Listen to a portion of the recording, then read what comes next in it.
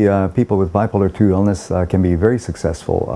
Some of our politicians, artists, sports figures most likely have bipolar II disorder. Kay Redfield Jamison, who's a psychologist who suffers from bipolar illness herself, has written several books, one autobiographical called An Unquiet Mind, and then another book called Touched with Fire, which is about men and women of genius throughout history who have suffered from bipolar illness.